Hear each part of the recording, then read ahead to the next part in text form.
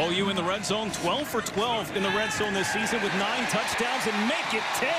The fullback, Carson Meyer. Touchdown, OU. Last stop. Kalen Holt now the option, and Connor Slumka moves the ball forward. Touchdown. It took him a while to find him in the pocket. Kyler Murray has another wide open receiver in Lee Morris. And Morris is knocked out of bounds inside the 30 by Max Regan. He had a 22-yard touchdown run and averaged nearly 6 yards per carry. But this is Murray off to the races. Dips right on through. And Murray looking at CeeDee Lamb. Touchdown, Oklahoma. The other 2 on 4th downs when they needed to keep the drive moving. Hopkins fake the pitch and he'll get into the end zone.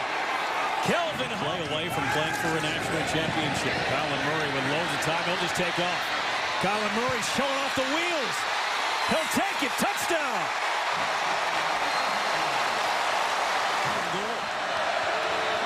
From now the 3-yard line. Touchdown.